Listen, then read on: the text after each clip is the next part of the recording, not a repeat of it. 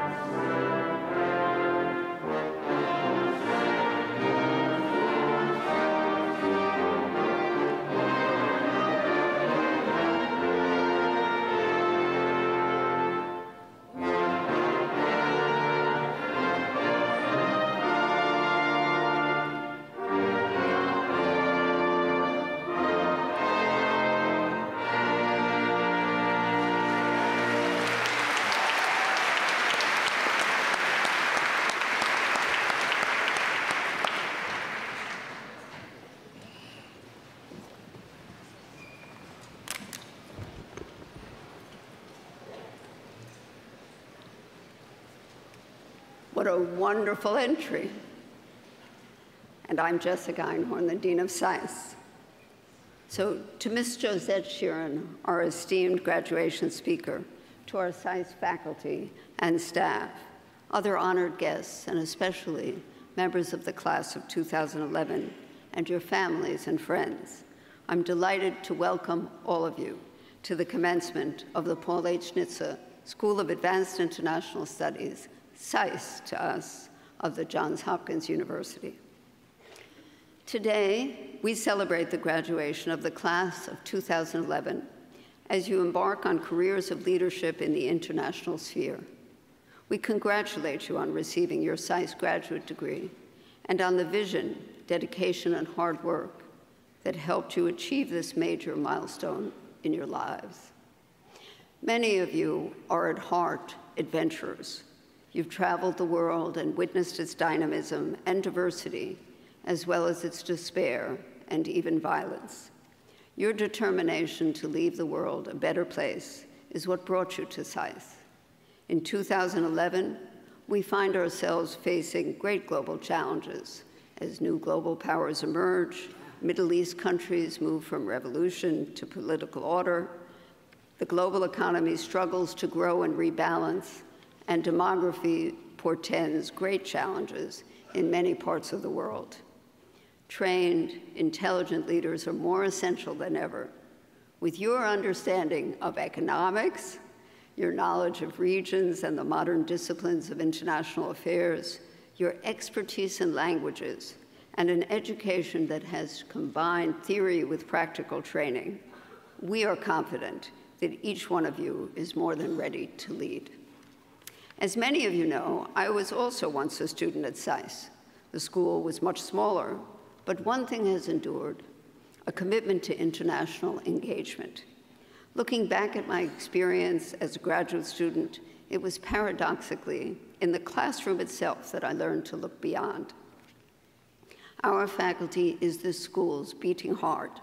They share a love of teaching and a firm belief that real-life experience is the ongoing laboratory for theory. This rare blend of world engagement and scholarship is what sets them apart.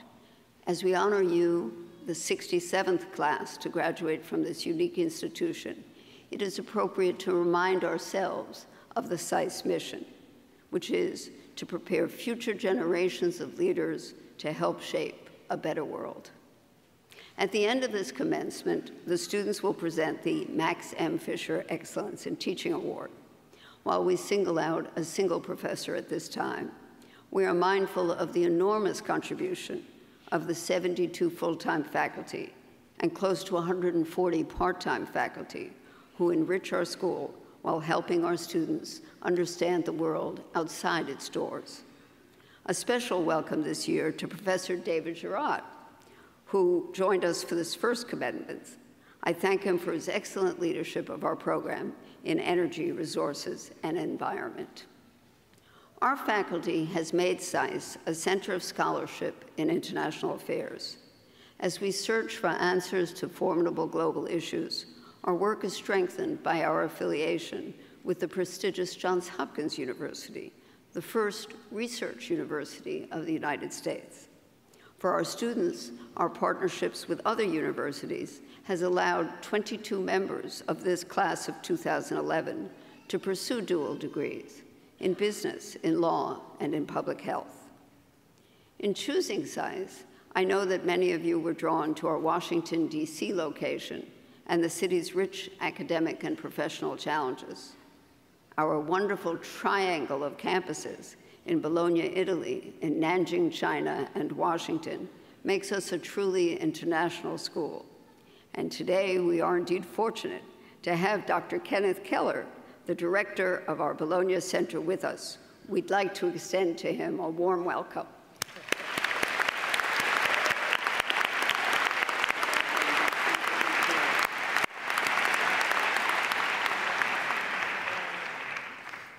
His work and our international campuses allow our students to gain a first-hand knowledge of world affairs from other cultural perspectives. I would add that we are also international in our diverse student body, which represents more than 55 countries. But today we come together united in one purpose, and that is to honor and celebrate the graduating class. Each SAIS class has its own personality and character, its own legacy, and we all loved the class of 2011. You reached out beyond your books and the classroom.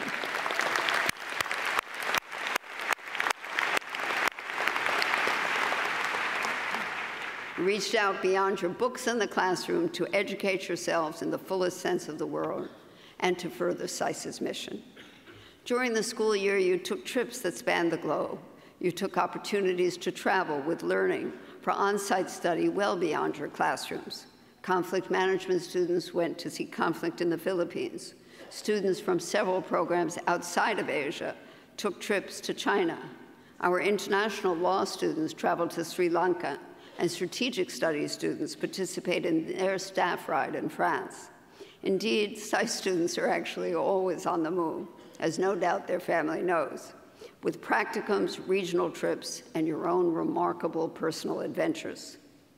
28 outstanding members of this class were chosen as finalists in the Presidential Management Fellowship Program, and 9 of you were offered Boren Fellowships to study and research in areas of the world that are critical to U.S. interests.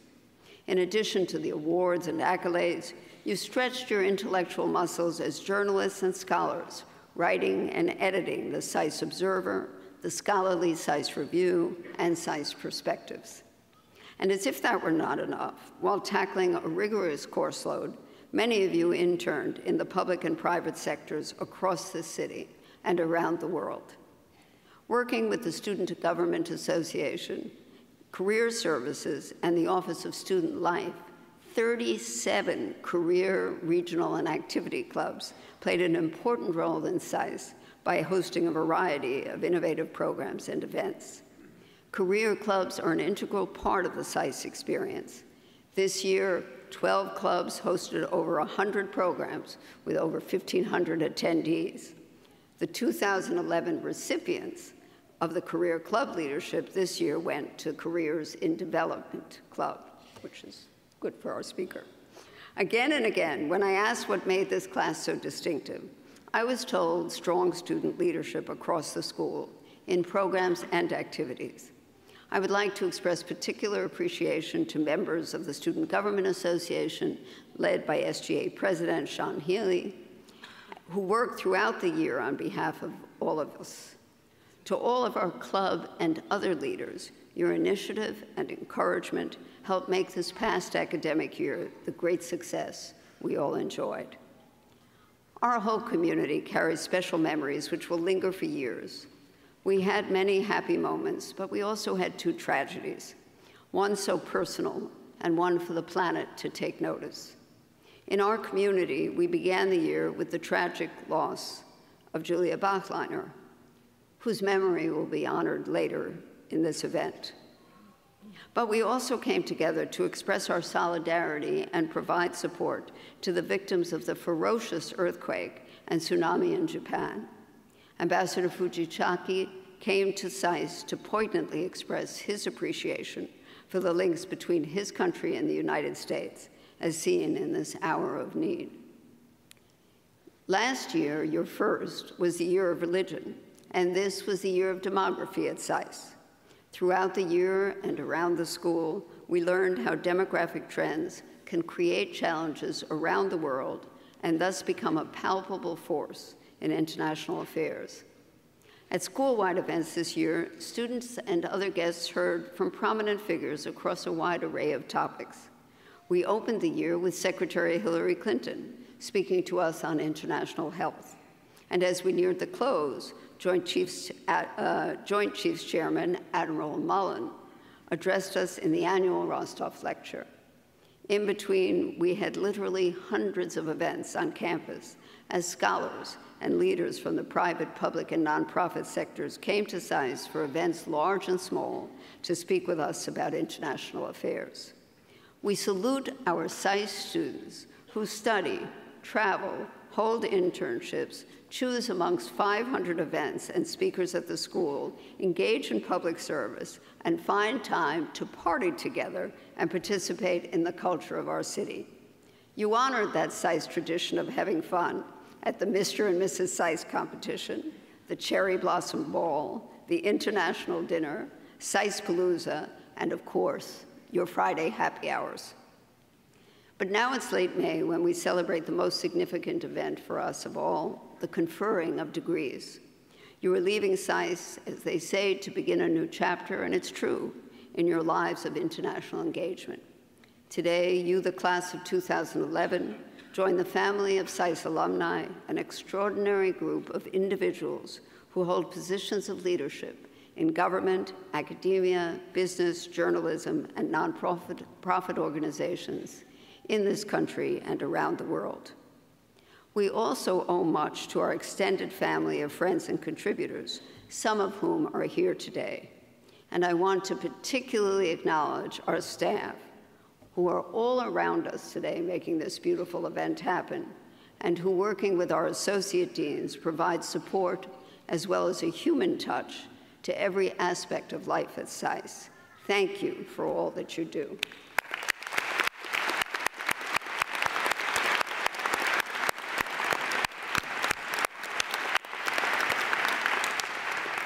And most importantly now, I want to honor the family and friends of our graduates. As you can see, we have truly enjoyed your children and loved ones. They are adventuresome, idealistic, and caring people. We had the privilege of guiding them for 2 years, while many of you made sacrifices to keep them here. Your love, your support, and your patience have made this day possible.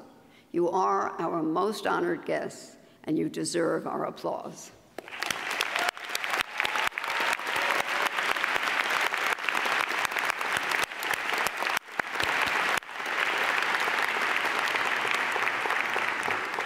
And now a final word to the class of 2011. As you graduate and move into professional lives across the wide spectrum of international relations, I can't help but wonder how each of you will in one way or another help shape and reshape the world as countries, institutions, and individuals adjust to changing realities. There is so much to be done. I trust that with leaders like you engaging in international affairs, we can look to future with opportunities for peace and prosperity across the globe. We are happy and proud to send you into your chosen areas of professional life. Great hopes go with you, and I know you will live up to them. Thank you.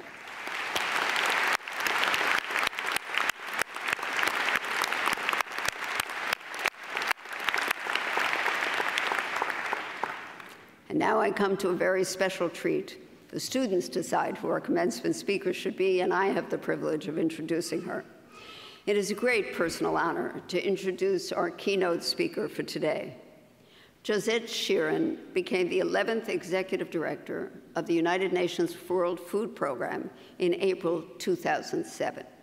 As leader of WFP, as it's known, Ms. Sheeran oversees the world's largest humanitarian agency, which each year gives food to an average of 90 million people in at least 80 of the world's poorest countries. WFP reaches out to hungry people who cannot help themselves, with a special emphasis on women and girls who suffer disproportionately from hunger and malnutrition. WFP and recipients include victims of war and natural disasters, orphans and families affected by AIDS and HIV, and school children in poor communities. Secretary General Kofi Annan, prior to the present Secretary General Ban Ki-moon, appointed Ms. Sheeran to this crucial leadership position, having seen her service on the high-level UN panel on system-wide coherence in the areas of development, humanitarian assistance, and the environment. Through that work, Ms. Sheeran knew, before she entered the job, that she was becoming the leader of a precious gem in the UN system, on whose work so many of the poorest and most vulnerable people's lives depend. She's well prepared for an additional president assignment, where she's chair for a 2-year term of the High-Level Committee on Management, which oversees the management and administrative system of the UN. As our SAIS graduates know, preparation makes all the difference in achieving success, and Josette Sheeran is as well prepared as one can be for her daunting responsibilities at WFP. She's worked in the public and private sectors, both managing and engaging in diplomacy. Before the UN, she served as Undersecretary in the State Department for Economic, Energy, and Agricultural Affairs in the United States Department of State. She was responsible for a broad array of economic issues, including development, trade, agriculture, finance, energy, and more. Before state, Ms. Sheeran served as Deputy U.S. Trade Representative, a very important job in the United States, in the Office of the U.S. Trade Representative. There, she advanced the African Growth and Opportunity Act, which helps African countries develop the trade capacity so that they can successfully compete in international markets. She was responsible for negotiations in both Asia and Africa. Ms. Sheeran has a 20-year proven track record as a management leader, including overseeing the U.S. Department of State's Economic Diplomatic Corps of 2000. And before that STR job, she was managing director of StarPoint Solutions, a leading Wall Street technology firm that works with many large companies. She also served as the president and CEO of Empower America, a Washington, D.C. think tank, where she advanced the agenda of economic empowerment for our inner cities as well as developing nations. Public leadership requires skill in communication and understanding public accountability. As managing editor of a major newspaper, a frequent commentator on television news, and as a Pulitzer Prize juror, including for foreign reporting, Ms. Sheeran can count on her own intuition to serve so well in guiding the rest of us through a global crisis in the realm of food security. Global citizens need to have roots in their own communities, and our speaker reached out to her own community by serving on Washington boards of the Urban League, the United Negro College Fund, and other organizations. For our students at SAIS, gender is almost incidental as a characteristic of leadership. Our women and men are trained together with no limits set by gender to their ambitions or their achievements. But I am of a generation that still takes a special joy in calling to the podium a woman who has accomplished so much since she graduated from the University of Colorado in 1976, earning so many friends and so much admiration along the way. Often, I say that our students will have careers of many parts, ranging across their paid work in the public, private, nonprofit, or journalism sectors, and their volunteer work in their communities and with internationally active nonprofits. As you all set out on this next stage of your careers, I think you have chosen for us an excellent speaker for our commencement. It is my great pleasure to welcome to the podium Josette Sheeran.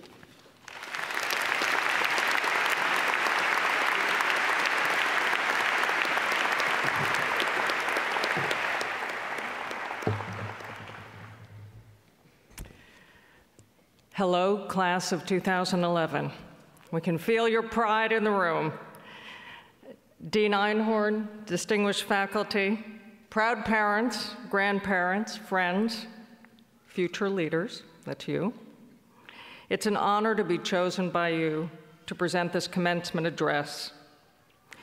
As you know, and as mentioned, I'm blessed to be head of the World Food Program, a remarkable institution created 50 years ago on the foundation of the Marshall Plan, upon the ashes of a war-torn Europe where many faced starvation. From that experience, both Presidents Eisenhower and Kennedy shared the belief that peace cannot be built on an empty stomach.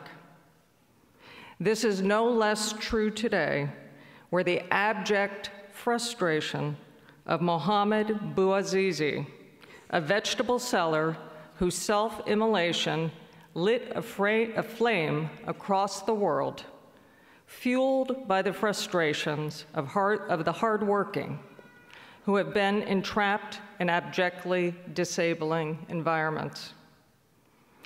As a graduate of SAIS, you will inherit the mantle passed down by founders Paul Nitze and Christian Herter, who also recognized that the post-World War II world would require a new generation of diplomats, policymakers, and leaders with a new set of political and economic skills.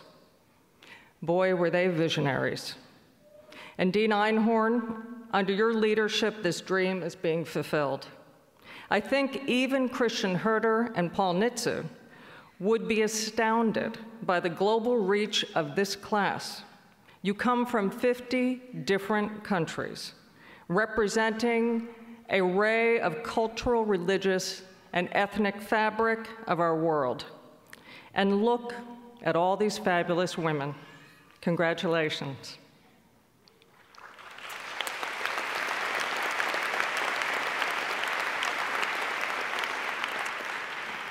Just yesterday, I was on the hallowed 7th floor of the US State Department in the Secretary of State's office, meeting with her leadership team on Haiti, food security, and tackling the global food crisis. When I mentioned that I'd be at SAIS today, hands went up around the table. I'm a SAIS graduate, me too, me too. Bologna, what year, what year? What concentration? It was true also when I was a leader at USTR in the trade office and in the global economic diplomacy of state. I came to rely on SAIS graduates, always distinguished by very practical training in global leadership.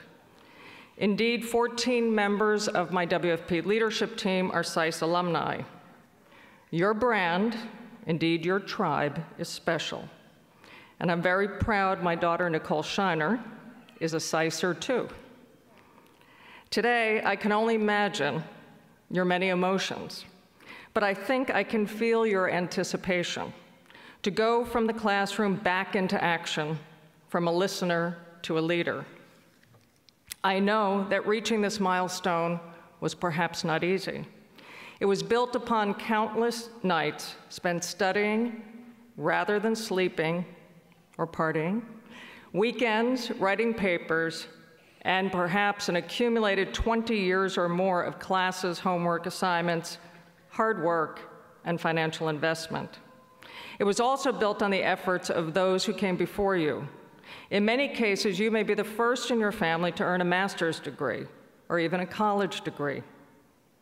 Some in this room, your parents and grandparents, may have been denied the opportunity because of the color of their skin, or because they were women, or because they were raised in such severe poverty or in conflict zones, and they had to struggle just to survive. Yes, you are among the elite, among the luckiest of all of human history. Even today, less than 7% of the people in the world have a college degree of any kind. There is a story behind each of you, of someone who believed in you, invested in you. Perhaps a parent or a grandparent. Raise your hands. Where are the parents and the grandparents? So many of you.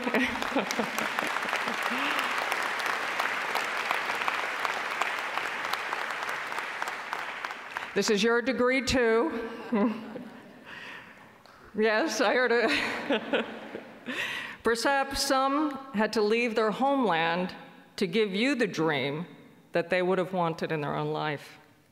Now that you have completed your language proficiency examination, I know the favorite part for many of you, core exams, you are just one, hopefully brief speech away from being handed your degree. And the inevitable question is what comes next. Perhaps no other class since the founding of SAIS has stepped out into a world of greater change, of even hyper change. Just the past 20 weeks have unleashed a transformative revolution, sweeping away old structures, old mindsets, old certainties, and old moorings.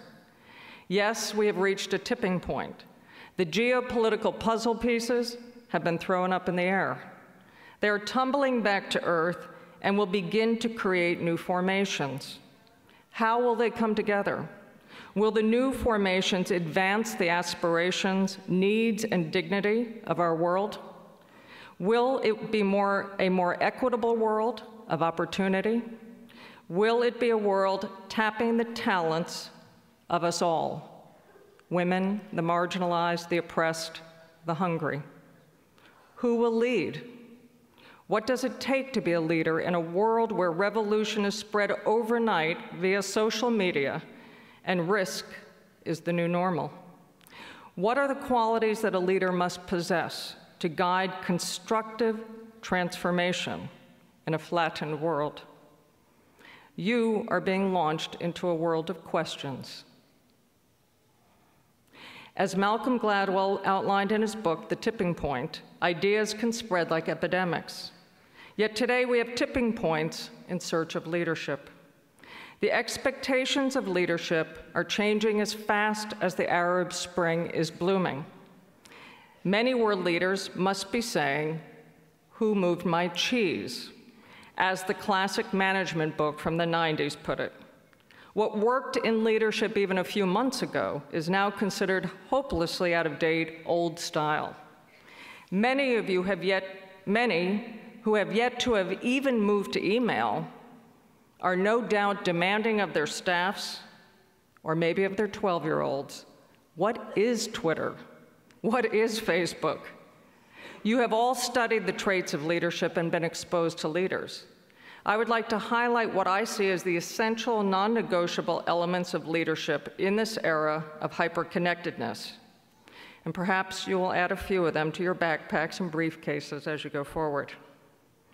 First, I believe we're in an era where we will see the end of the boss, quote unquote.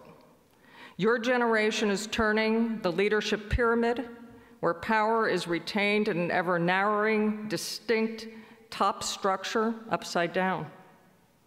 Lesson number one is do not wait to be appointed boss to be a leader. For the millennia, the world has operated under a leadership model based on exclusivity, exclusive access to knowledge, to power, to bloodlines. One was able to lead and indeed control through exclusive access to information and exclusive access to powerful networks. All of that has changed in an era where information is a commodity and power networks can be formed virtually overnight from the bottom up. I was struck by this change when I stood on the border of Libya in a sea of 40,000 people who had just poured over the border. Frankly, even the humanitarians were caught behind the wave. There was no formal access to food, shelter, or water. The leaders of the Tulip Revolution, using Twitter and Facebook, had formed one of the most amazing citizen supply chains. Cars of bread, yogurt, every type of food were pouring in, blankets. And I stood there, the first leader from the UN to be there. and BBC wanted an interview. They were on deadline. And they said, "You must talk to us right now." And one of the leaders of the Tulip Revolution put his hand on my arm gently, and he said, "You must talk to us first before you talk to the world." And the BBC correspondent said, "But my deadline, in 30 seconds, this has to go." And he said, "This is our revolution. You will talk to us first." And then he told me they were overwhelmed and they needed the help of the world and that they would appreciate that message being taken. But what I understood from that moment is they were seizing their own destiny. In every aspect of our society, we are moving from the rigid, hierarchical top-down to one that is more flat, more flexible, and accessible. New technology has given voice to those who were voiceless. On that border, I received Twitter messages from people trapped in places in Libya without food. Those coordinates were passed on to our emergency structures. My leadership job today is not so much about telling people what to do. It is more about knowing how to tap into and guide the creativity and talent toward a bigger vision. Think of the leaders who have impressed you throughout history, the Rosa Parks, the Nelson Mandelas. They did not need Twitter or a Tulip Revolution to teach them this. None of them was the boss, but they all led right from where they are. The second I would like to point out is the trait that I find the most valuable in the work I do, to be a problem solver. The late John Gardner, the former Secretary of Health, Education, and Welfare under President Johnson, said, quote, "We are all faced with a series of great opportunities, brilliantly disguised as insoluble problems." It is said that in any given situation, any group of people, 90% will be following, 5% will be detracting, and 5% will be leaders. Faced with a challenge or obstacle, a true leader will turn that challenge into an opportunity. We are seeing this in our own work of the World Food Program, where we've instructed our leaders on the ground to take chronic cases of dependency and change them. And our team in Cameroon decided rather than passing out food aid, they would invest it and put it into mini food banks in 300 villages working with women leadership groups there. Today, those food banks, where people can borrow food during the lean season and return it during harvest with about like a 3% addition, has broken the cycle of boom and bust hunger for the first time in decades or ever. And guess what? Last year I didn't have to bring food aid there, nor the year before. These new ideas that come from the bottom up are really changing the face of the type of work that we do. The third is the necessity to act without perfect knowledge. Nobel Prize laureate and early UN Secretary General Dag Hammarskjöld said, quote, "It is when we all play safe that we create a world of utmost insecurity. It is when we all play safe that fatality will lead us to our doom. It is in the dark shade of courage alone that the spell can be broken." True leaders must act. In this rapidly evolving information age, sometimes it's just as much a problem dealing with too much information rather than not enough. A leader must be able to gather information quickly, prioritize it, and then act. Then it is critical to have the feedback loop to correct course quickly and decisively. In Haiti, WFP worked with an international network of crisis mappers who leveraged their combined power of social networks, such as Twitter, mobile phones, and mapping technology, enabling citizens to help themselves in disaster. These are the new models. The fourth I would mention is be passionately curious. Ask questions, and then ask more questions. I always say there are only 3 important things to know. Where are we today? Where do we need to go to? And how do we get there? This can apply to your own life, as well as to ending such issues such as world hunger. One of the most dangerous attitudes that I see is when people feel they have to prove how smart they are. I've sat in critical meetings where I think this is driven more, not so much by arrogance, as an almost premortal fear of revealing ignorance or not knowing it all.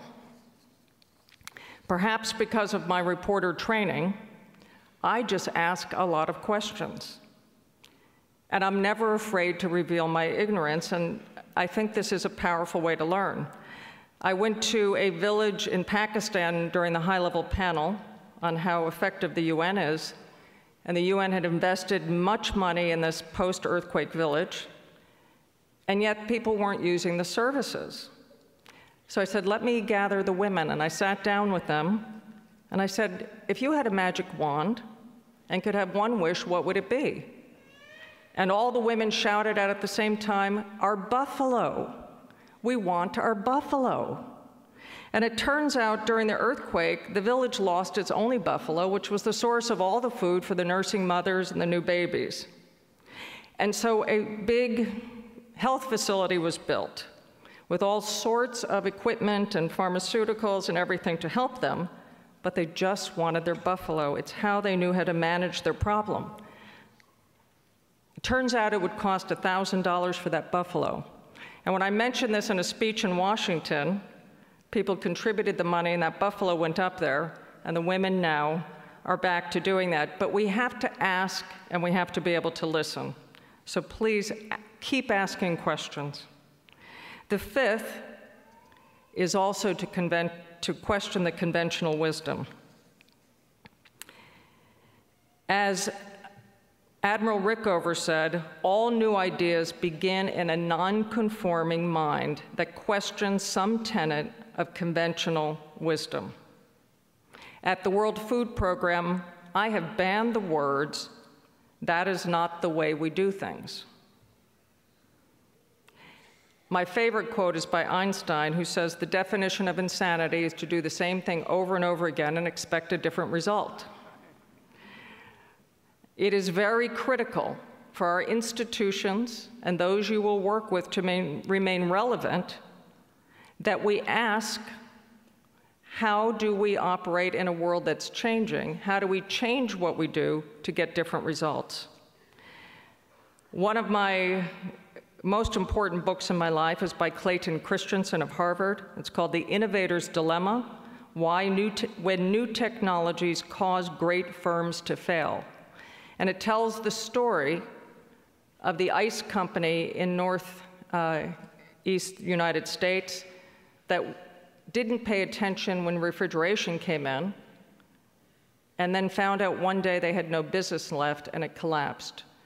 Or why IBM didn't create the PC, or why the PC didn't create Google, or why Google didn't create Twitter. Why is it that when new technologies come in, you can't adapt these big firms? And for the World Food Program, where we used to bring a bag of food to solve every hunger problem, today we're delivering in 30 countries digital food. I will just hold this up. This is now the face of food aid in many countries where there's food on the shelves, but people can't afford the food. And people can take this card and swipe it at a store and get locally produced food. And it gives these little shops businesses, it gives the farmers business. I have to say, I sat in a meeting with my very creative young team who came to me and said, let's deliver digital food. And I said, I'm sorry, how does food pop out of a phone? But I had to be willing to reveal that ignorance. But these transformations now are defining the world, and I know it is the place you're comfortable, and please bring that with you where you're going. And the sixth I will mention is plan and strategize, but make it flexible and modular. Sun Tzu said, quote, "Tactics without strategy are the noise before defeat." And today in the world, I know we have some military here, we see a lot of ready, fire, aim.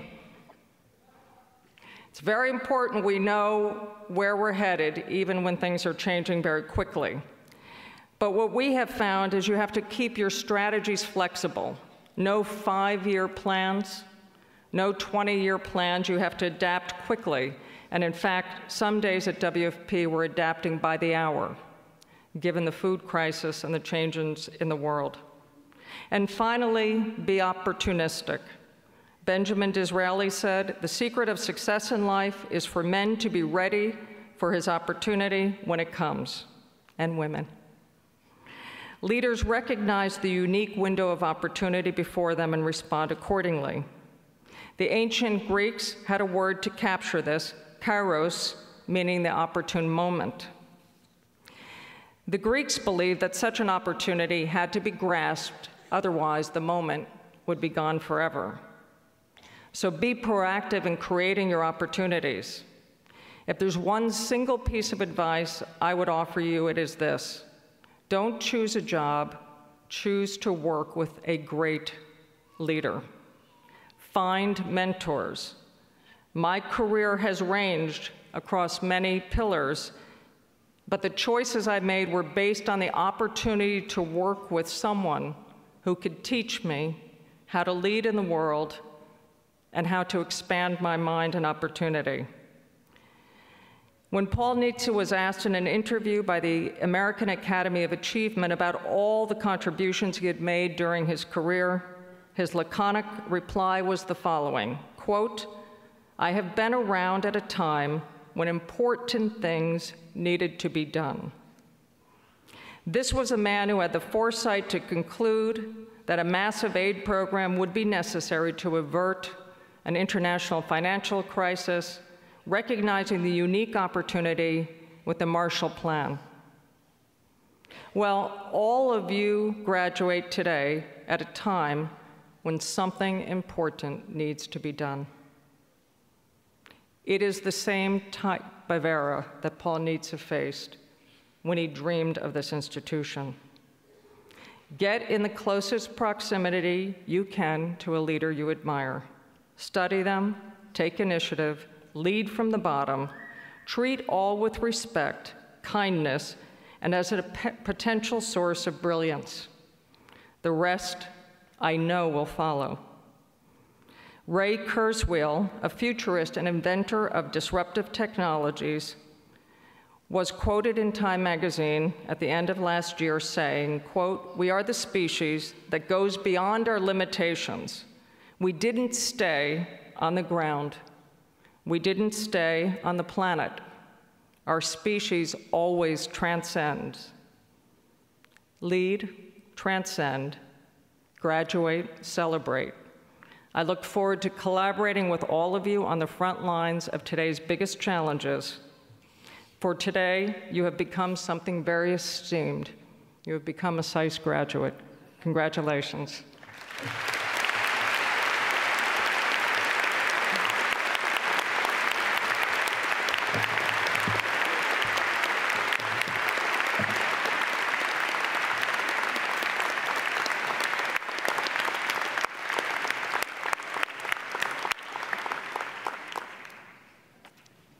Thank you for that timely and inspiring speech. And I think the class now knows what's coming because I see them moving up. The class of 2011, the time has come that you've worked so hard for. Dean Wilson, will you please come to the podium to introduce the SAIS graduates of 2011, who will then get our congratulations. Thank you.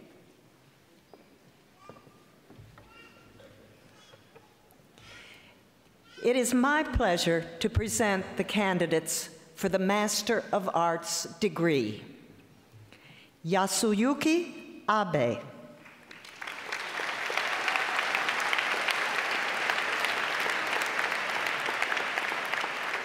Scott Abrahams.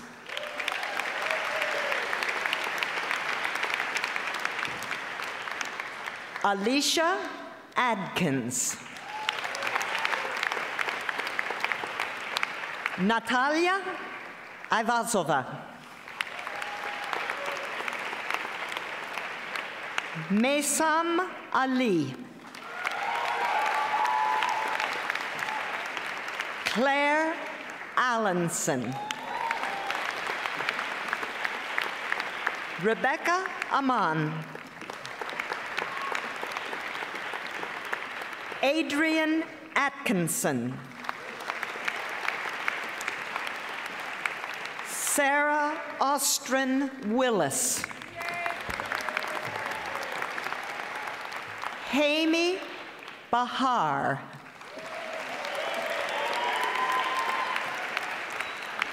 Caldwell Bailey. Annalisa Ribeiro Bala. Jason Ballett. Jessica Bartos. Melissa Bask.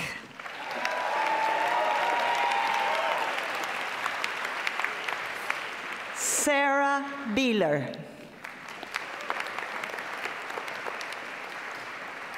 Lynn Bechtel. Veronica Belenkaya.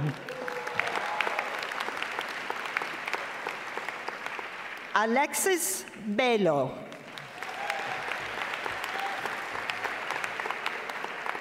Kristen Baird. Purna Bhattacharjee.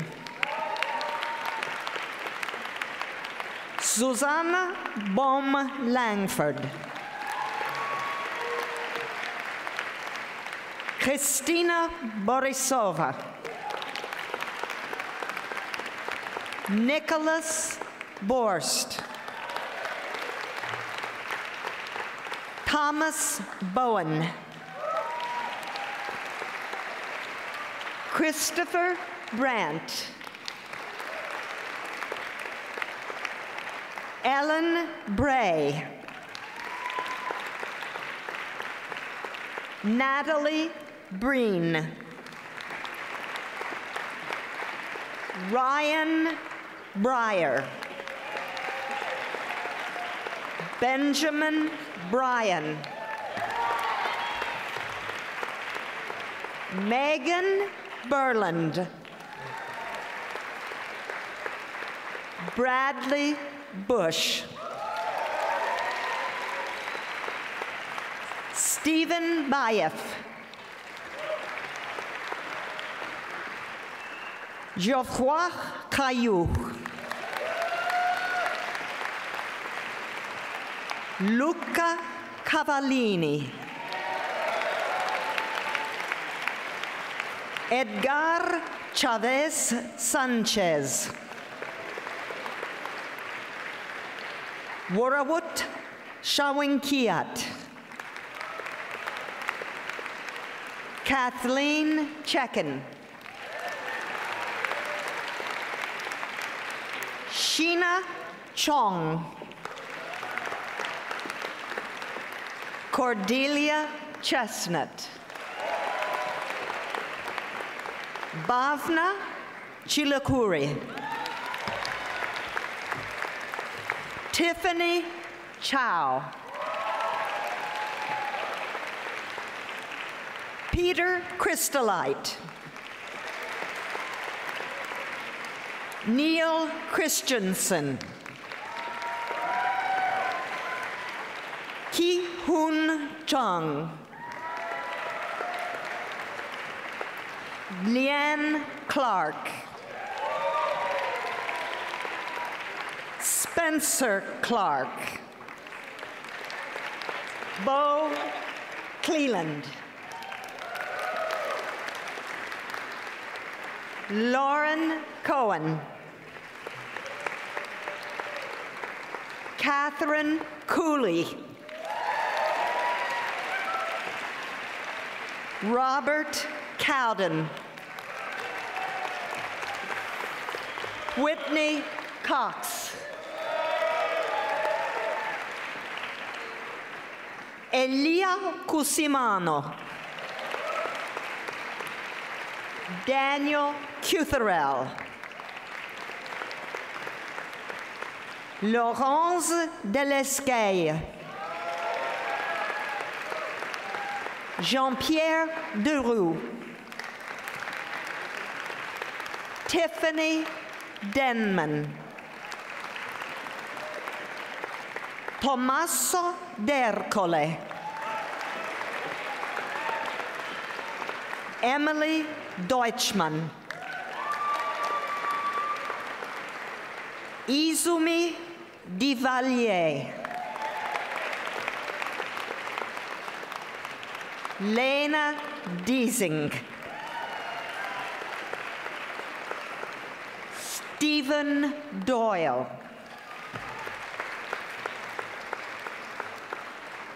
Maylie Dozier.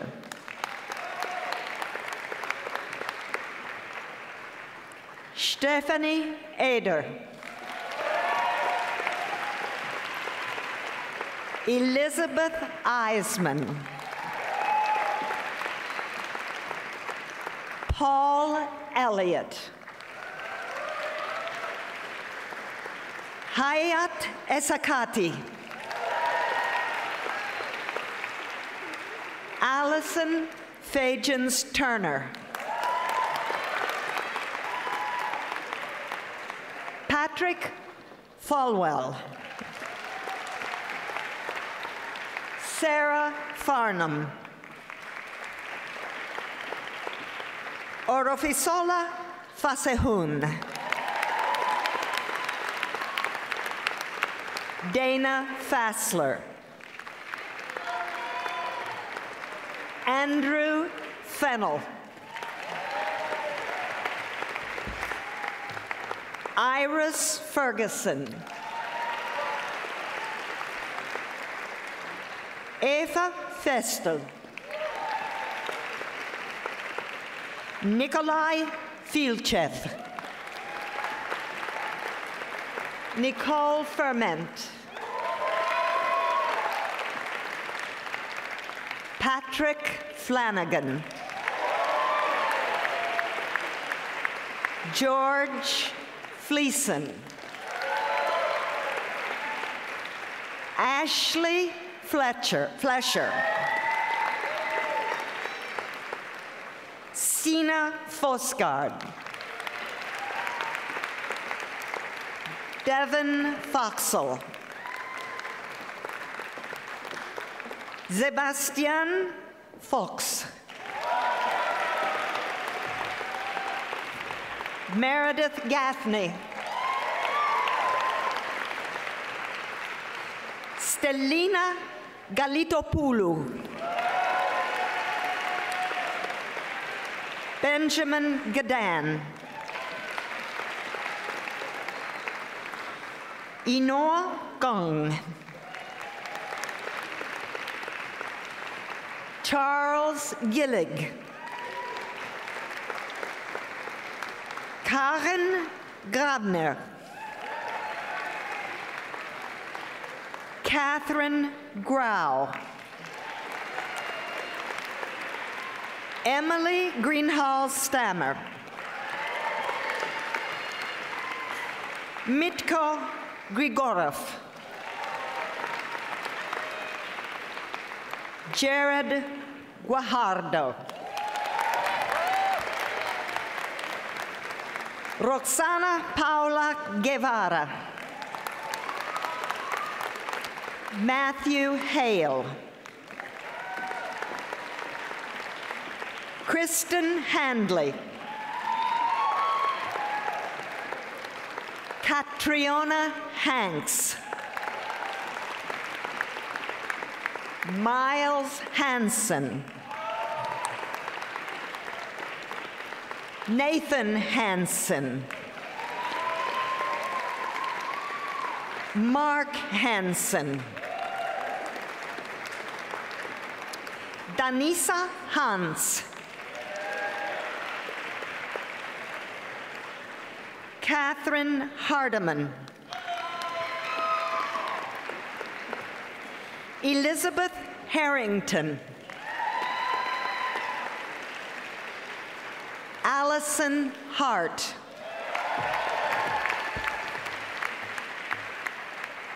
Catherine Harvey. Sean Healy.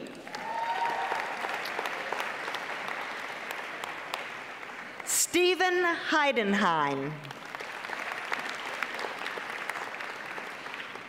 Brianna Held. Sarah Hexter. Bartley Higgins. Liesel Himmelberger.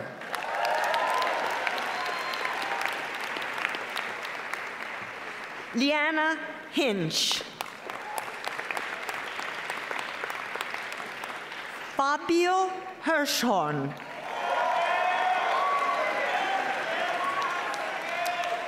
Travis Hobbs.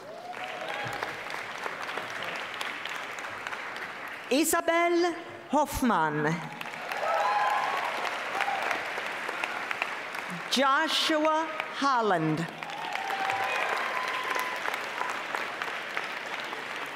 Jana Hongla.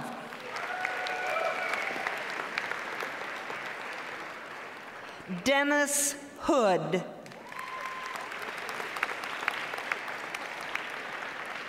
Evan Hume.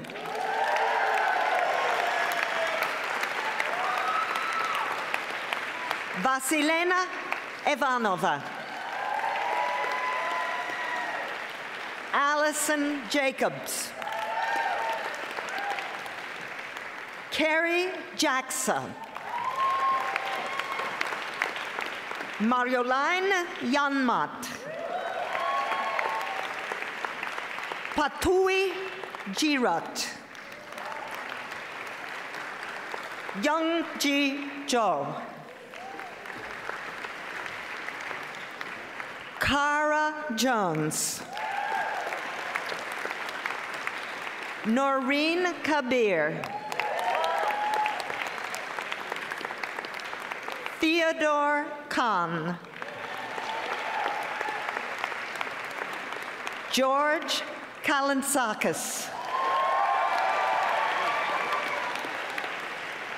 Joan Cato. Daniel Katz. Steve Kosick. Rebecca Keller. Jahan Khalili. Solmaz Korsand.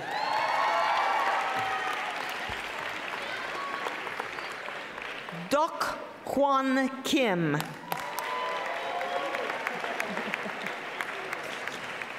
Jane Kim. Mi Jong Kim. Regina Kim. Soo Jin Kim. Soo Cook Kim. Soo Won Kim. Juliana Knapp. Tanya Konidaris. Maria Copeta.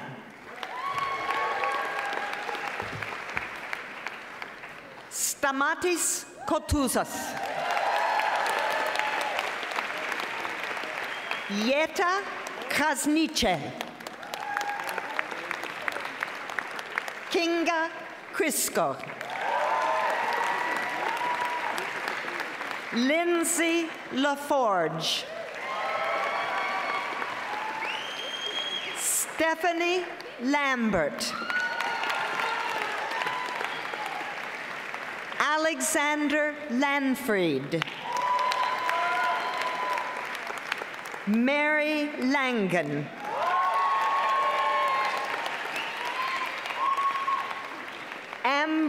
Latner. Eric Lee.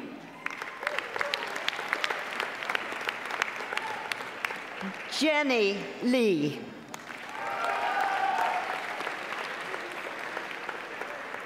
Tatia Lemonjava.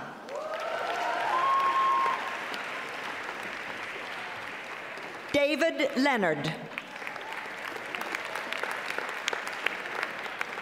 James Lurch. Jessica Leslie. Yimian Lee. Kira Lichter.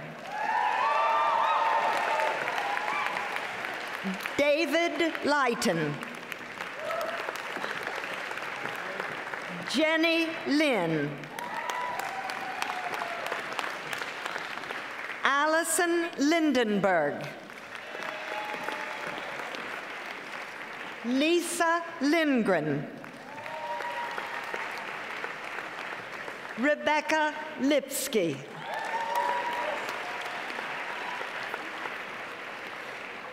Christopher Liu.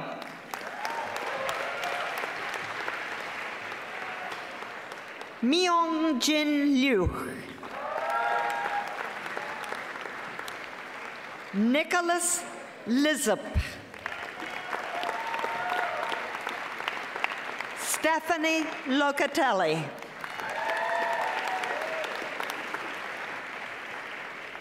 Cara Lafaro. Arif Lokhandwala. Jared Lowmaster. Sophie Liu. Philipp Lustenberger. Robert Lyons.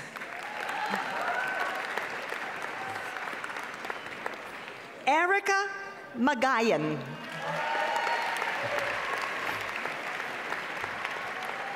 Robin Mack.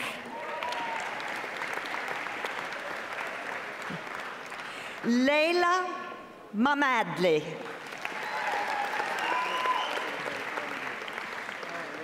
Ponciano Manalo.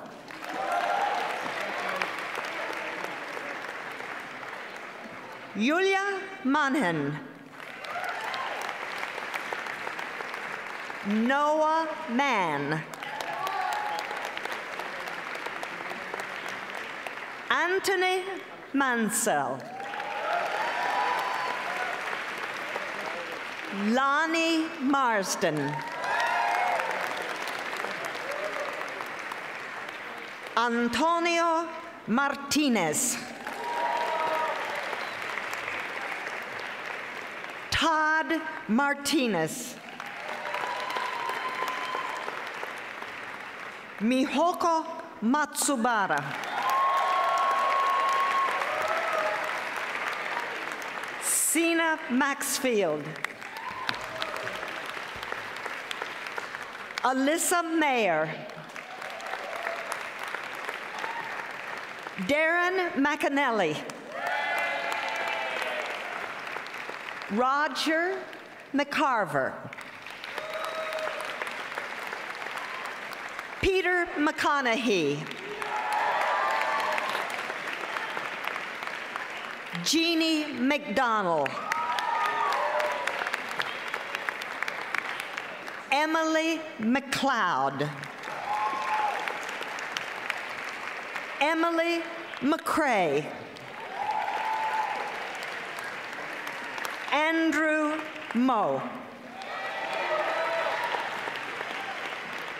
Emily Mendrela. Maximilian Meron.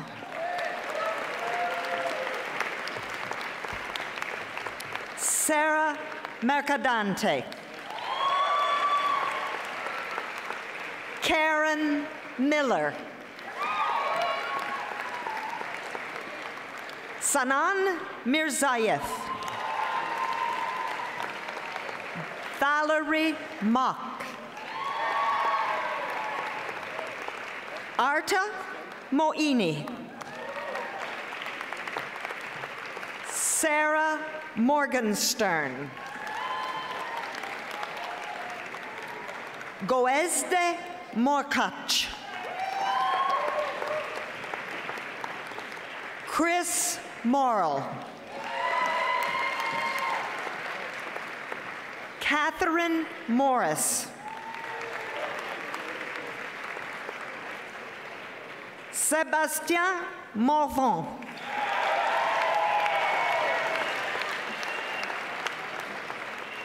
Ruth Mower.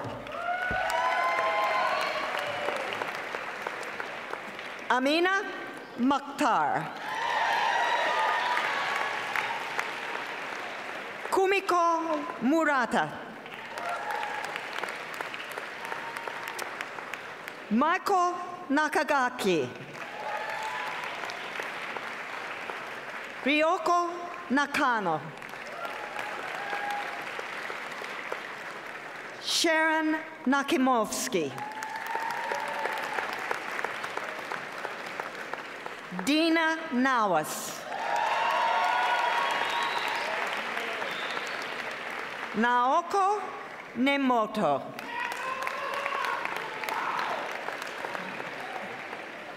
Zim Nguyen. Joshua Nickel. Gunta Niparte. Monica Nonjevich.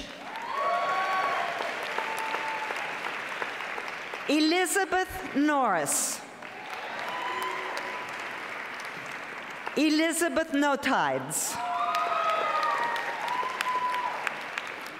Marguerite Novak. Margaret O'Connor.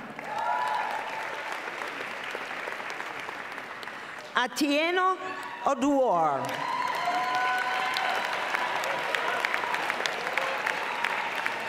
Julia Oliver. Raquel Oreyes Tagaro.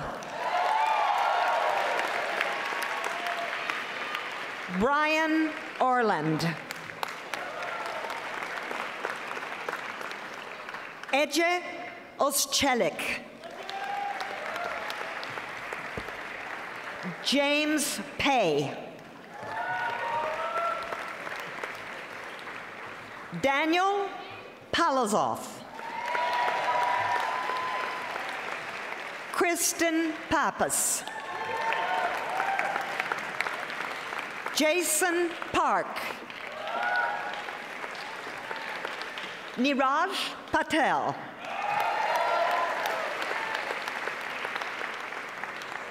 Shao Shao Peng. Eric Pearson. Paul Peters. Jean-François Perronard. Kirsten Pfeiffer. Stephen Phillips. Shiva Polevka.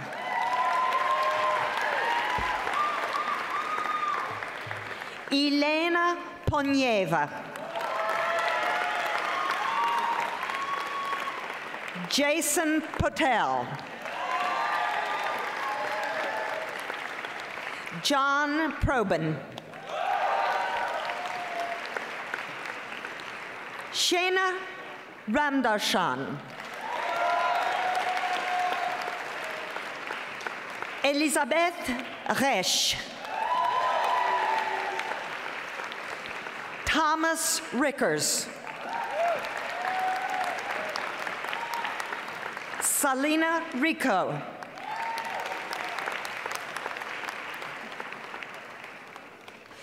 Marcel Ricou. Connor Riggs. Vienna Robinson. Ranieri Rodriguez. Alicia Romano.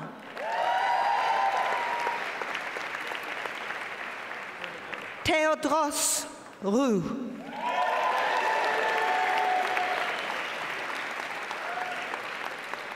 Meredith Ryder Rude. Awidya Santikajaya. Maria Savchuk. Valentina Savioli. Julia Schiff. Julia Schilling. Daniel Schneiderman.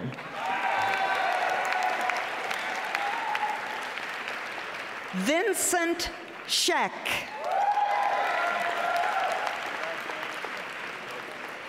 Thilo Schroeter.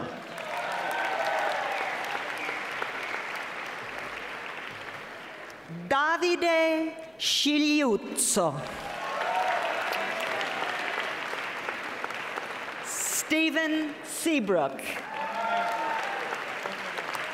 Monica Sendor. Dahaya Suh. Caroline Seifert.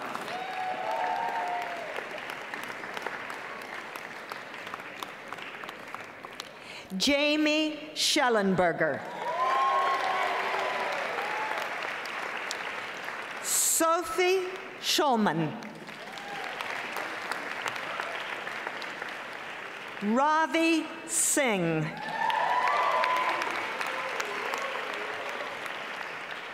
Alexander Skinner. Edward Slavis. Michael Smith. Van Smith. Matthew Solenberger.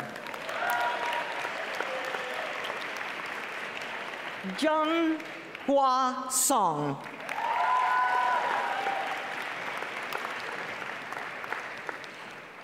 Jared Sorrento. Mario Soto. Christopher Southwick. Sarah Sparker.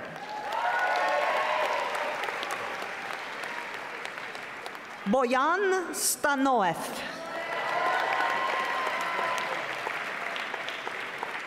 Michael Stanton Geddes.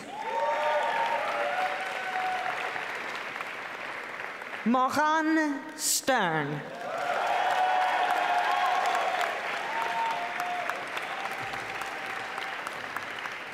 Meredith Street.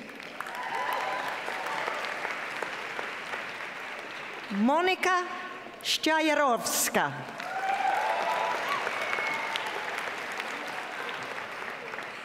Karen Tang. Ehab Tawfik. Sarah Taylor.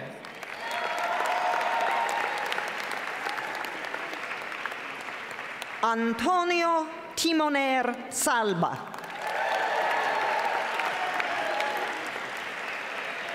Taylor Tinney.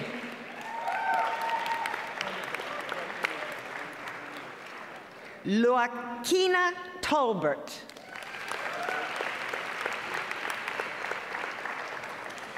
Michaela Trujillo.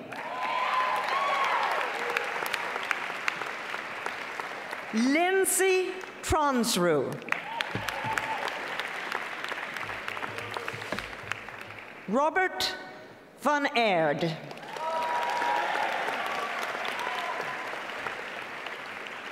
Angela Vanucci. Brian Vasek.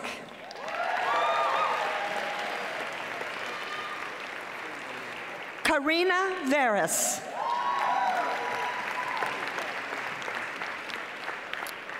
Bastian Ferenc.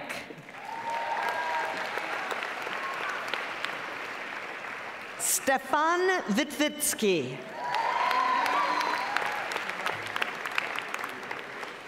Timo von Königsmark.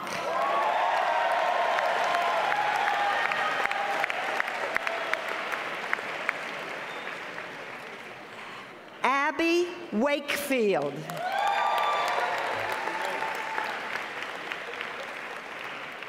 Eshrat Warris.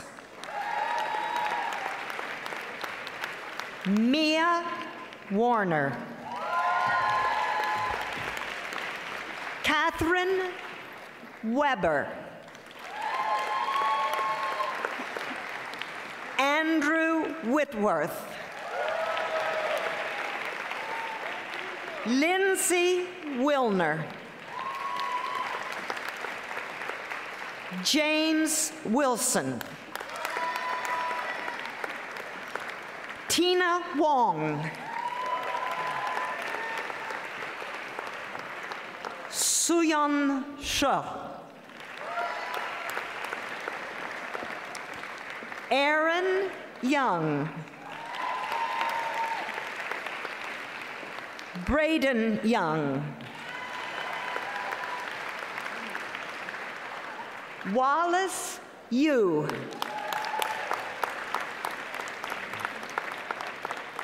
Sarah Yoon.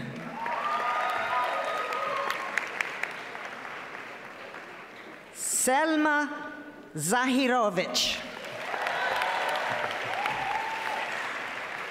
Alfredo Zarati.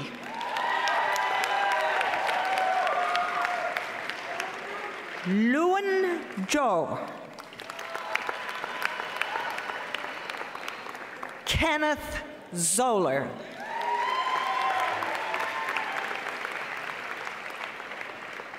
Now, it is my pleasure to present the candidates for the degree of Master of International Public Policy.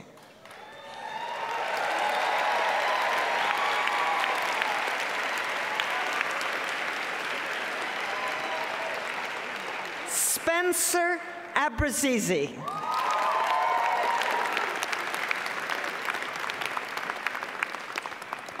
Caroline Adenberger. Niels Ahnen.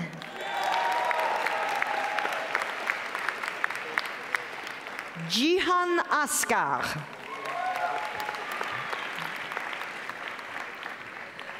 Andras Bacinoge. Michael Bailey. Richard Bew.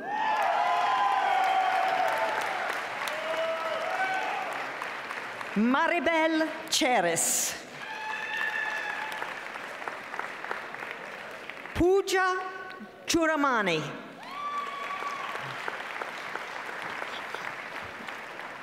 Shane Corcoran. David Diamond. Aurora Fleming. Diantha Garms.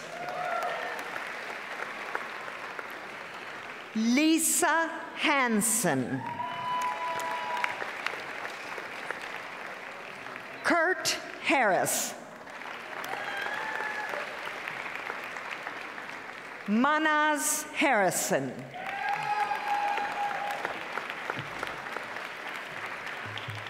Alfredo Idiarte. Seiya Ishikawa.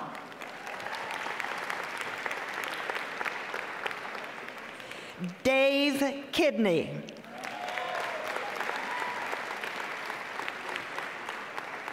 Quentin Kuhlman.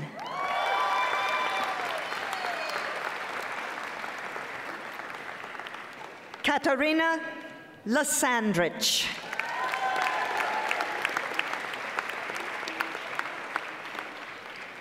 Kyle Markram.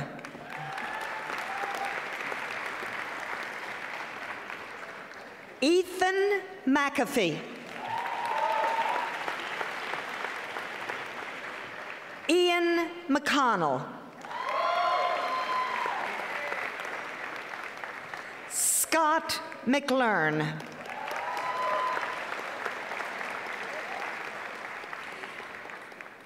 Renee Magella.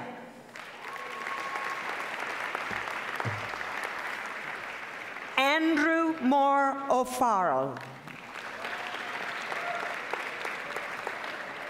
Edgardo Mosquera. John Pacheco. Tony Padilla.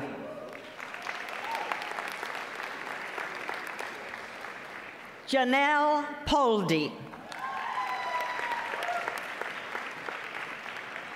Michael Ponchak.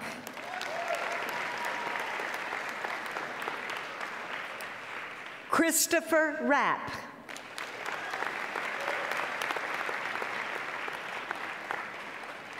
Jeremy Reyes.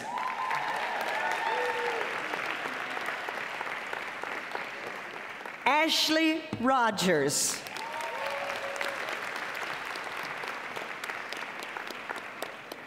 Niethi Shah.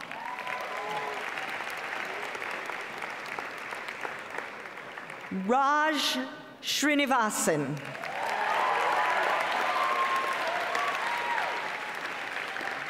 Michael Taylor.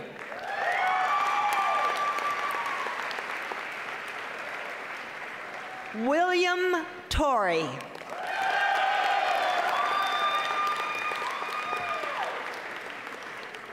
Alireza Vaezadeh.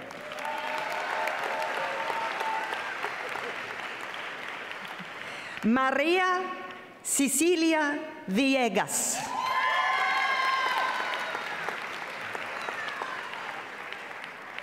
Carolyn Ward.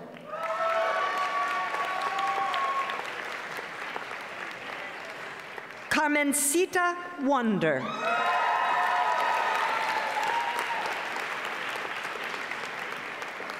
Kalita Woods.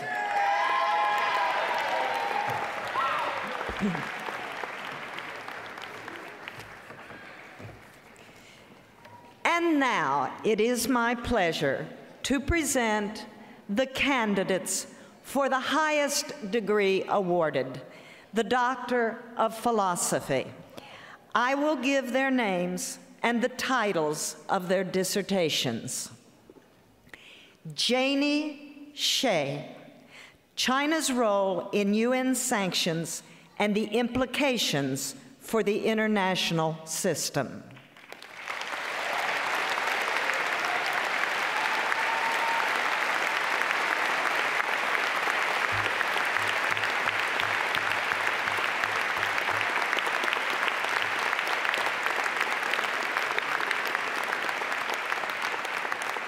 Chong Tui Kwik, Smaller States Alignment Choices, a comparative study of Malaysia and Singapore's hedging behavior in the face of a rising China.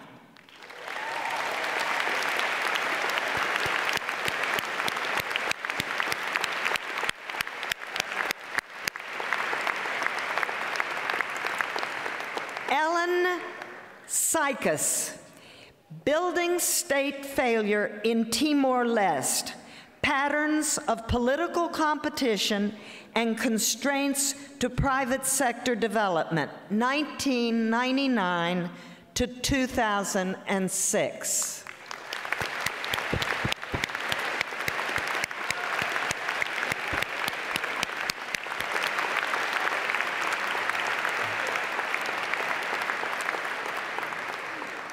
Mariano Turzi, The Political Economy of Soybean Production in Brazil, Argentina, and Paraguay.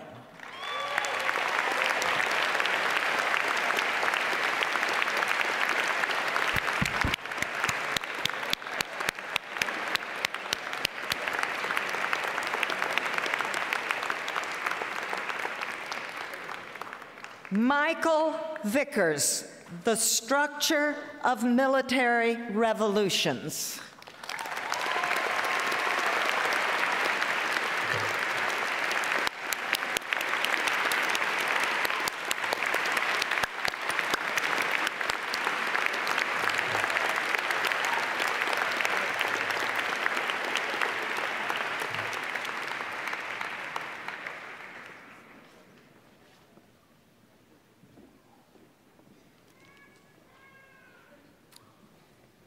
Thank you, Dean Wilson, and the faculty joins me in congratulating all of you on a job well done.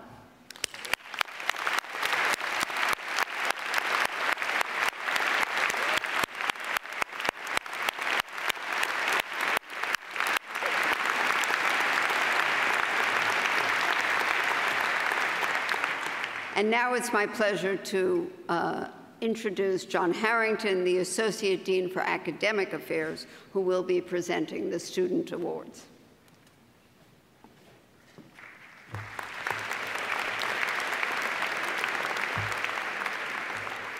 Good afternoon. The Christian A. Herter Award was established by the friends and associates of the school's co-founder, Christian A. Herter. This award for distinguished academic performance is presented in honor of the person whose vision and inspiration have encouraged generations of young people to perform effectively with skill and statesmanship in the international arena. The Herter Award is given to the student in the second-year class with the highest grade point average for the first 3 semesters. This year, there are 2 recipients of the Herter Award, and they are Izumi Devalier and Todd Martinez. Izumi and Todd, would you please come to the podium to receive your awards?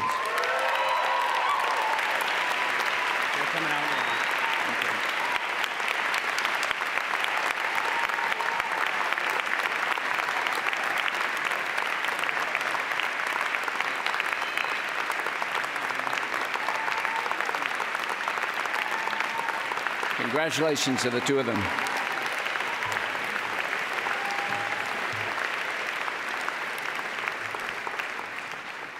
The Herter Award is given for scholarship. The most important component of the next award, the William C. Foster Award, is service to SAIS in the community. The certificate reads, quote, for sound scholarship and a record of leadership and distinguished service to SAIS, exemplary of the high qualities of integrity, loyalty, and ability admired by Mr. Foster. This prize honors the former director of the Arms Control and Disarmament Agency, distinguished businessman, tireless public servant, and devoted SAIS Advisory Council member, end of quote. The student receiving the Foster Award was selected for significant contributions to SAIS and the community. The recipient of the award is Evan Hume. Evan is also a first-rate student. Evan, please come to the podium.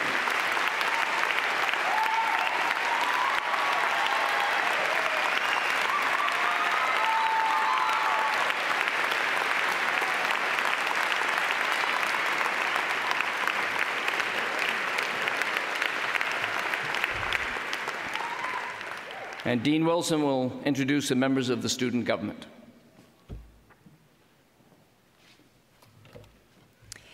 In recognition of their dedication and hard work, we would like to acknowledge the members of this year's Student Government Association and give them each a small token of our appreciation.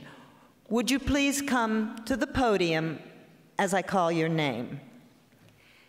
Sean Healy, President.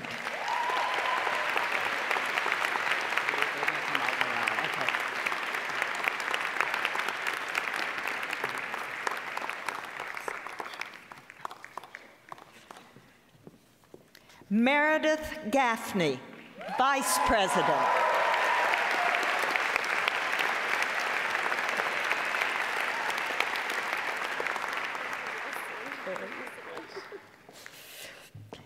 Yana Hongla, Treasurer.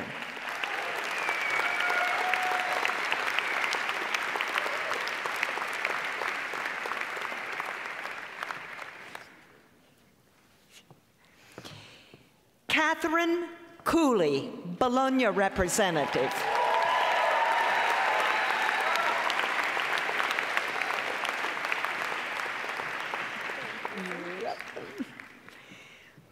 Jason Patel, Social Chair.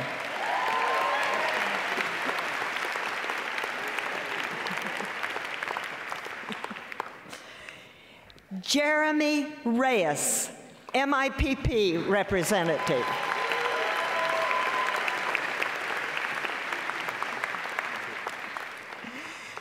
And now it is my pleasure to turn the program over to Sean Healy and the great SAIS class of 2011. Sean?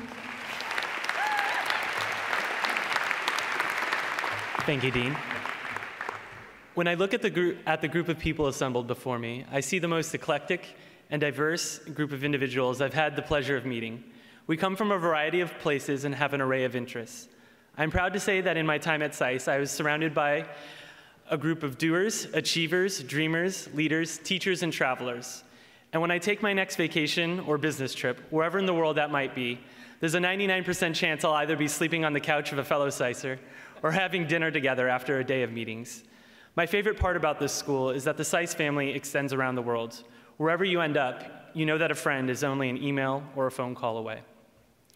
As a family, we take care of one another.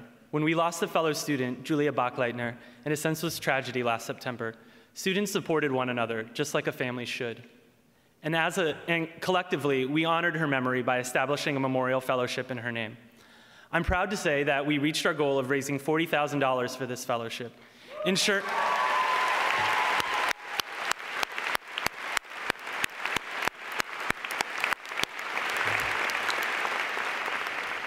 Thus ensuring that future generations of SAISers can continue Julia's work in the areas of peace and justice for those in conflict zones.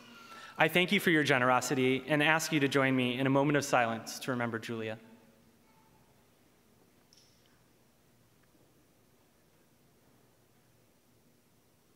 Thank you. Aside from our fellow students, the SAIS faculty also plays a critical role during this transformative period of our lives. As educators, mentors, and career advisors, they impart their wisdom, knowledge, and experience to us. The Max M. Fisher Prize for Excellence in Teaching gives students the opportunity to show their appreciation to a professor who has made a difference. This year's recipient was my first professor at SAIS during the preterm summer session. He's charismatic, engaging, always available to students, and has the ability to simplify the concepts of economics so that anyone can understand them.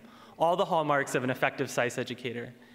And if you were lucky, he might have just made an appearance at your underground party at our house.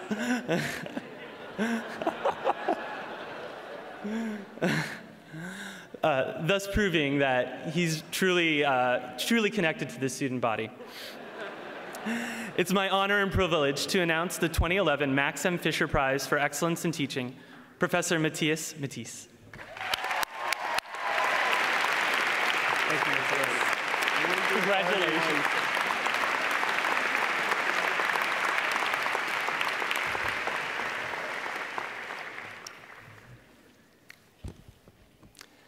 What a great class. I have a confession to make. Graduation is actually my least favorite day of the year. You know why? I know it sounds corny and all, But all of you are going to go out into the wider world and do great things, actually applying your international economics training and whatever regional or functional concentration you focused on here. And we, at this side of the podium, will still be here at SAIS, waiting for a new class to come in August. Think about it. I have to start teaching supply and demand all over again. And so the cycle repeats itself every year. Seriously. Thank you so much for this awesome recognition. A senior colleague at the Bologna Center always reminded me of the importance of students to a university. Without students, he said, there would be no university in the first place. Students make it possible for us to do all this great research, and all we have to do is return some of that knowledge to them. And he is absolutely right. And I, perhaps more than anyone, know that it is the diversity and intelligence of our student body that makes SAIS the best graduate school in international relations in the world. There, I said it.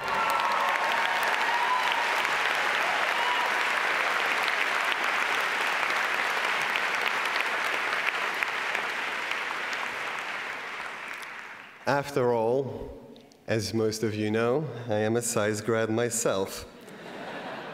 So it has been an absolute pleasure to teach here. And I have a special bond with this class, the class of 2011. I had so many of you, the DC students in class during preterm in August 2009, torturing you every morning or every afternoon with 4 weeks of microeconomics. And close to 100 people in Bologna took my international trade theory course while I was in Italy in the spring last year in 2010. And honestly, can we say it again, with talented students like all of you, teaching is a real pleasure. And if you think about it, all economics is basically about decisions we face every day. Trade-offs, maximizing satisfaction with the inevitable constraints we all know too well. However, if there is one thing I want you to remember from my classes, it is to always be critical and to be aware for the rest of your lives of the inherent dangers in linear thinking. Things that go up too fast must eventually come down, as they know in Wall Street. And be wary of the one-liners of the pundits and the wonks, especially in a city like this one.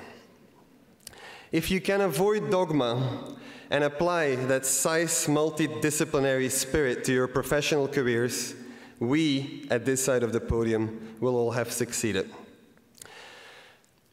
There's so many people I would like to thank or love to thank and mention in person here, but I do not want to take away any more time than necessary from Annalisa. So let me thank all the deans, the faculty and the staff, both in Washington, D.C. and Bologna, who have been so helpful over the years, because they make SAIS such a fantastic place to work. But if you allow me, let me single out just a few. Academic Dean John Harrington here took a chance on a 25-year-old kid 7 years ago, asking me to teach my first class in economics. I also want to thank my two program directors, Charles Doran and Gordon Bodner. But it has been an absolute pleasure for me to be surrounded by such an incredibly talented, energetic, and young faculty in the International Economics Department, all of whom have been such wonderful colleagues. The Econ Department at SAIS in many ways is exemplary for the rest of the school, given its vibrant and cutting-edge research agenda, weekly research seminars, and a wide range of course offerings. And of course, one last big thank you to all of the program's army of incredible teaching assistants, or TAs, many of whom are graduating here today. Adrian Atkinson, Becca Keller, Bhavna Chilukuri, Isabel Hoffman, Marcel Ricou, Patty Flanagan in Bologna, and of course, Neil Chennai and Greg Fuller here in DC. Bravo. But let me finish by saying that there is not a day that I don't look forward to getting up and going to work. And yes, that is true even in hot, hazy, and humid August here in DC during preterm. And that is really a feeling I truly wish for all of you as you go out into the world to your life after SAIS. So thank you again so much for this great recognition, and all the best in your future careers.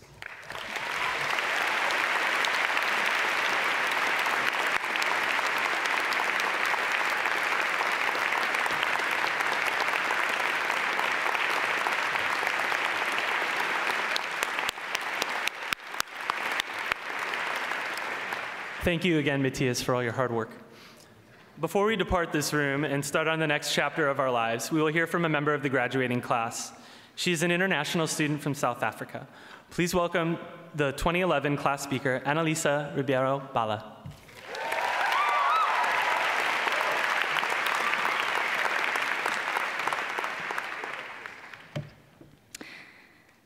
I was 9 years old when I first read about Dr. Martin Luther King. I was too young to have heard about him in the classroom. South Africa in the late 1980s didn't have a curriculum on the civil rights movement in the US. If you know anything about South Africa's history, you'd understand why. So what I knew about Dr. King was largely self-taught. Prompted by a quote I read from his letter from a Birmingham jail. "We are all caught," he wrote, "in an inescapable network of mutuality." Martin Luther King wrote that letter in 1963. I read it in 1990. I remember it because that was the year former President Nelson Mandela was released from jail. So what does this have to do with you? When I first joined the program at SAIS, initially all I saw were the differences between us. Different accents, different cultures, very different backgrounds.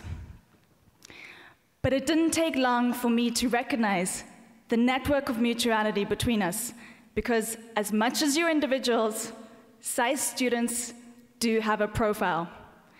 Here's what I know you all have in common. 1, you're adaptable. This was evident in Bologna. Perhaps for the Europeans it was an easy transition, but I was amazed at how quickly we caught on to the rules. No coffee with milk after 10 a.m., gelato at least 3 times a week, if not every day, and no going home in the evenings without meeting for aperitivo, espresso at Giulio's, or late-night philosophizing at Humphrey's. In DC, you've been equally adept at playing chameleon. I've seen you flit from class to an internship to any number of networking opportunities, transitioning from student to young professional with a quick change of shoes. Be it Mexico, Brazil, France, you've always been able to fit right in. 2, you're by no means ordinary. It occurred to me, walking past a blue gorilla at this year's Halloween party, that we're all a little peculiar. It's obvious we know how to have fun. We're amenable to just about anything that involves drinking and dressing up, or not wearing very much at all, as we saw at our recent Mr. and Miss SAIS contest. We've made full use of our happy hours, thanks in part to our SAIS bands and DJs, have cooked and dressed in remembrance of our heritage, have celebrated any number of holidays, St. Patrick's Day included, and have gone glitz at both the Vienna and Cherry Blossom balls. But that isn't what makes you unusual. It's that you're so gutsy. You've lived and worked in multiple countries, have a number of degrees to your name, speak at least 2 languages, have been in Peace Corps, have led or been a part of any number of clubs. Best of all, you're earnest. I've seen you plan with precision the route for taking down your enemy on the paintball course, be it IDEV vs. Strat or SAIS vs. Georgetown. I've seen you at the crisis simulation assume the role of president or minister, very convincingly negotiating an exchange of nukes with Russia, or convening a Pan-African summit to discuss the water crisis. Whatever you set your mind on, you do it with heart. Does this mean you'll get a job? Given all the tools you've been equipped with, I think the answer to that question is relatively obvious. You've received an outstanding education and have had multiple opportunities to polish your CV. Trips to the Middle East, China, Eastern Europe, South America, funding for internships abroad, exposure to a variety of academics, practitioners, and policymakers in the classroom and through SAIS's lecture series. You've been prodded by professors to think analytically, steered by career services to figure out what it is you do best and where to invest your time. SAIS has given you the platform. The real challenge is figuring out how to launch into your life. The measure of success will be different for each of you. For some, it will be the day you become president. For others, the day you start your own company, get the promotion you want, or the day you choose to start a family. Whatever the moment, and however you use your education, my hope is that you will draw on that network of mutuality around you and be guided by what in South Africa we would call Ubuntu, the recognition that you are who you are because of other people. It's unfortunate, but it's often only when we've known loss that we realize how deeply dependent we are on one another. Generosity is unquestionably another of your attributes. The response to the crisis in Haiti, the concern for your fellow classmates who have family in Japan, these all show your big-heartedness. But my perception of you changed when we lost our friend and classmate, Julia. All of you, even those who didn't know her, gave what you could, even if that only meant giving a hug to those of us who did know her, or contributing to her fellowship. That is community. You have a responsibility to widen that community, and regardless of whether or not you're recognized for it, to share your hard-earned wisdom. We really are living in incredible times. We have choices and opportunities, access to information our parents could never have dreamed of. But for all the massive knowledge we've accumulated, despite the spread of technology, life is not easier. At least not for those who do not have the skills and education we've been fortunate to receive. The world is still governed by inequality. It took one man, one sacrifice, and a network to set off a wave of revolution in the Middle East. How much more can you achieve? You may not start a revolution, but you have the capability and resources to make the world a little more sustainable, a little more diverse, a little more educated, and a lot more human. Thank you for the friendships and memories. I'll carry them in my heart. I wish you success and happiness.